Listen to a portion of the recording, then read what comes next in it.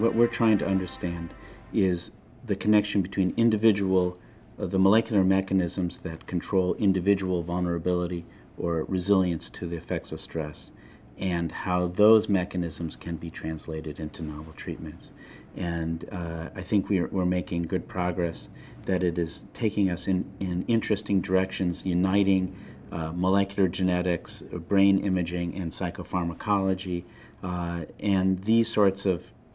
interdisciplinary team science approaches to solving this very complicated problem of PTSD, I think is a very good path. I would say that in parallel that we're very excited by some of the most basic and molecular neuroscience, which are opening up yet new ideas about how the brain responds to stress, unexpected mechanisms that will take us in yet newer and even more important